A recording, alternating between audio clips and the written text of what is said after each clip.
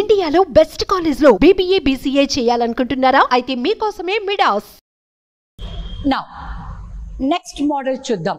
Figure దానికి code GKJXTF. ఓకేనా? సరేనండి, ఈ ప్రశ్నకి ఈ కోడ్ ఎలా ఇవ్వబడిందో ఒకసారి చూసేద్దాం. ఆల్రైట్, FIGURE ఇది కదా మనకి ఇచ్చినటువంటి వర్డ్. ఓకే, కోడ్ ఏ లెటర్స్ ఇచ్చాడు. Here it is GKJXTF. ఓకేనా? నవ్వు చూద్దాం. ఇవి ఆపోజిట్స్ కావు, మనకు అర్థమైపోయాయి కాబట్టి ప్లేస్ వాల్యూస్ వేసుకుని చూద్దాం. 6 and 7 + 1, 9 and 11 + 2, 7 and 10 + 3. వావ్, నాకు పూర్తిగా లాజిక్ అర్థమైపోయింది. అవునా? 3 లెటర్స్ కి కోడ్ వేసేసాను కదా. +1 +2 +3 అంటే ఆటోమేటిక్గా నెక్స్ట్ ఏం రావాలి? You're right, +4 +5 +6. ఓకే, సో మనం ఏం చేసేద్దాము, ఈ వర్డ్ జంగల్ ఉంది కదండి, దానికి కోడ్ వేసేద్దాం మరి ఇప్పుడు. ఓకే, JUNGLE జంగల్ కి కోడ్ వేసేద్దాం. ఓకే, 10 + 1 11. ఓకే, ఇక్కడ చూడండి, 10 + 1 11. దెన్ నెక్స్ట్ ఏంటి? +2, 21 + 2 23 అంటే W. +3, 14 + 3 17 Q. +4, 7 + 4 11 అంటే K. దెన్ +5, 12 + 5 17 అంటే Q. దెన్ 5 + 6 11 అంటే K. ఏం రావాలి మనకు ఆన్సరు? KWQ KQK. ఎక్కడ ఉంది? వావ్, ఫస్ట్ లోనే ఉంది. KWQ KQK.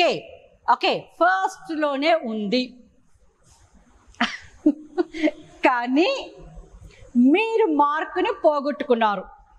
మార్కుని పోగొట్టుకోవడమే కాదు, నెగటివ్ మార్క్ కూడా తెచ్చుకున్నారు. అంటే ఆల్రెడీ సంపాదించుకున్న మార్కుల్లో నుండి కూడా కొంత మార్కుని మీరు ఎగ్జామినర్కి ఇచ్చేశారు. మరి ఏం జరిగింది ఇక్కడ? You can put a question. ఏం జరిగింది ఇక్కడ? మ్యామ్ అంతా కరెక్ట్గానే ఆలోచించాం కదా. కరెక్ట్గానే ఆలోచించాం, కానీ తొందరపడ్డాం. ఏం చేసాము? తొందరపడ్డాం. ఎందుకు? మనము +1 +2 +3. ఓకే, ఇది GKJ కదా మేడం, కాబట్టి +1 +2 +3 ఉంది కదా. అబ్సల్యూట్లీ రైట్ అండి, ఉంది. కానీ మరి మిగతా మూడింటి మీరు చూసారా? మీరు అలా చూడాల్సిందే ఉందండి.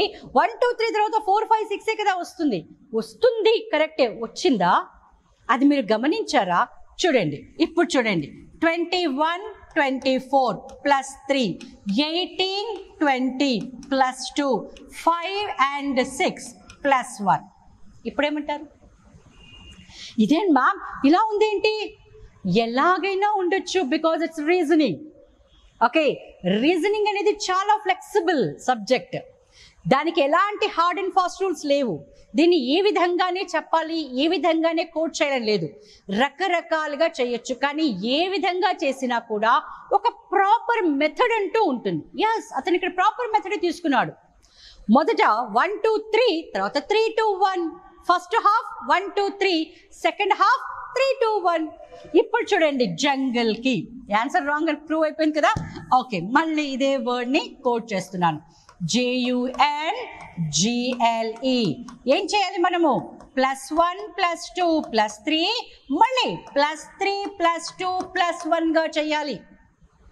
ఇప్పుడు 10 1 11 21 2 23 and 14 3 17 7 3 10 11 12 14 5 1 6 అంటే KWQ JNF రావాలి. ఇది పోయింది.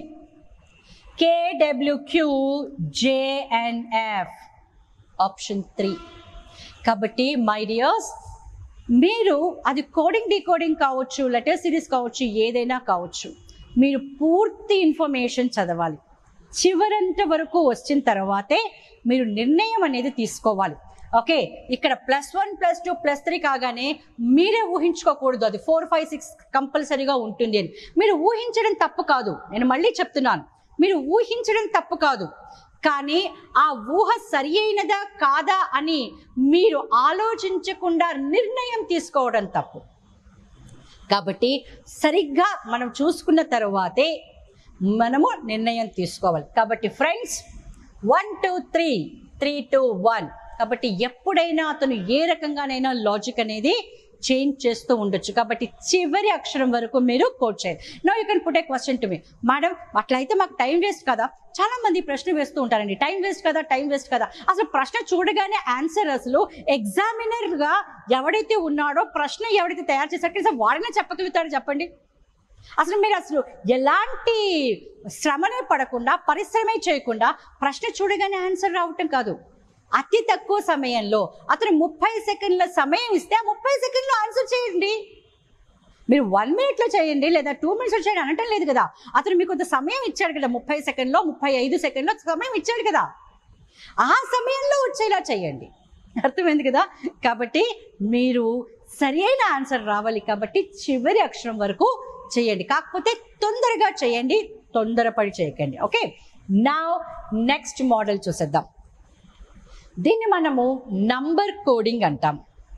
ఓకే, నంబర్ కోడింగ్ అంటే జనరల్గా డియర్ ఫ్రెండ్స్ ప్రతి ఒక్క లెటర్కి దాని యొక్క ప్లేస్ వాల్యూ వేసుకొని ఆ ప్లేస్ వాల్యూకి అతను ఇచ్చినటువంటి నంబర్కి ఏవైనా రిలేషన్ ఉందా అని చూడటము మొదటి ప్రక్రియ.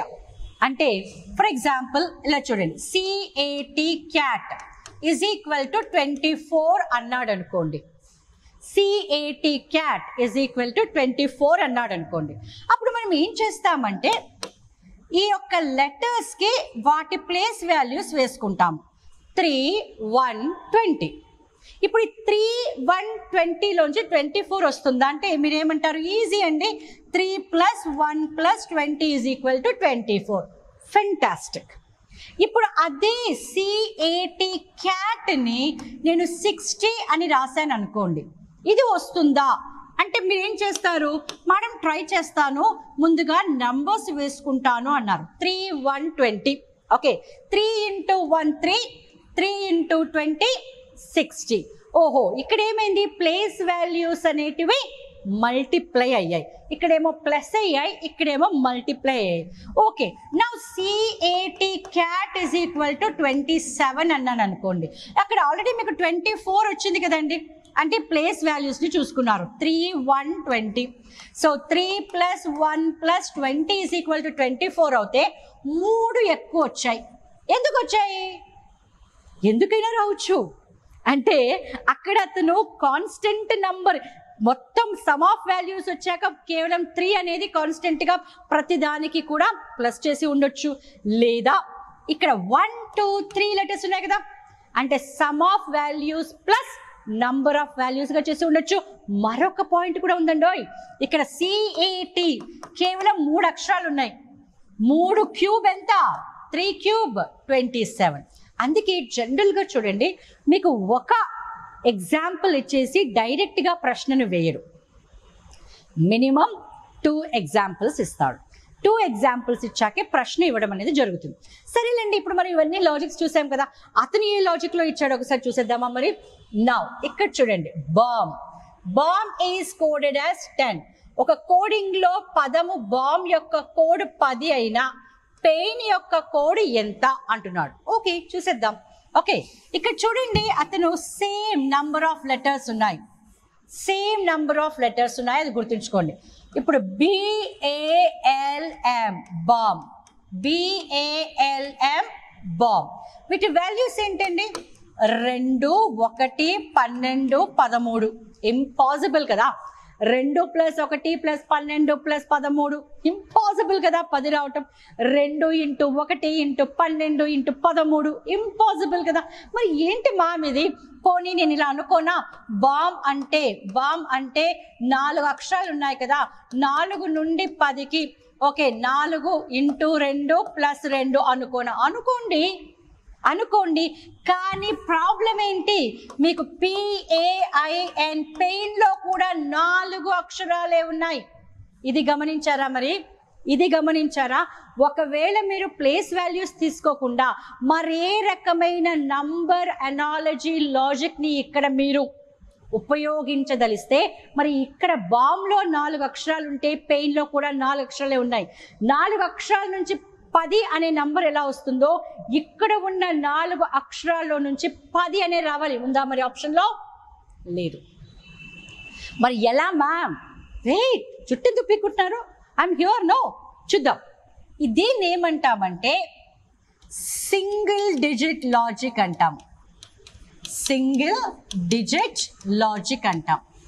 అంటే ఏంటంటే అతను ప్రతి ఒక్క అక్షరం యొక్క ప్లేస్ వాల్యూని single డిజిట్గానే consider చేస్తాడనమాట. For example B anyhow 2, okay, A1, okay, 12 కదా, దాన్ని 12గా తీసుకోడు అనమాట. 1 2 గానే తీసుకుంటాడు. ఇది 13 కదా, 1 3 గానే తీసుకుంటాడు. అంటే అర్థం ఏంటి? 2 + 1 + 1 + 2 + 1 + 3 10 అయ్యాయా? 2 + 1 3, 1 4, 2 6, 1 7, 3 10. కరెక్ట్. అంటే ఇప్పుడు P 16. మనము 16గా దీన్ని తీసుకోకూడదు. 16గా తీసుకోకూడదు. 1 6 1 9 1 4. అర్థమైంది కదా? ఇప్పుడు ఇది 16 కాదు, 1 6. n అంటే 14 కాదు, 1 4. ఐ థింక్ మీరు లాజిక్ని ఈజీగా పట్టేశారు. Single digit logic. Single digit logic. 1 + 6 7 1 8 8 9 17 17 1 18 4 22 22. ఎలా ఉంది లాజిక్? బాగా ఉందా? బాగా ఉందా? వెల్ ఫ్రెండ్స్, గుర్తుంచుకోండి, ఇలాంటివి రకరకాల మోడల్స్ ఉన్నాయి. నంబర్ అనాలజీలో ఏ రకంగా అయితే లాజిక్స్ వాడుకుంటామో ఒక్కొక్కసారి ఆ లాజిక్స్ అన్నీ కూడా ఈ వర్డ్లో ఉన్నటువంటి లెటర్స్ని నంబర్లా మనం భావించినప్పుడు వాడుకోవచ్చు. ఇలా సింగిల్ డిజిట్గా వాడుకోవచ్చు, ప్లేస్ వాల్యూస్గా వాడుకోవచ్చు. రకరకాల మోడల్స్ ఉన్నాయి. Join VMR logics. ప్రతి మోడల్ మేము కూలంకషంగా ఇన్ డీటెయిల్డ్గా డిస్కస్ చేస్తాం. And your success is guaranteed. విజయం తప్పక లభిస్తుంది.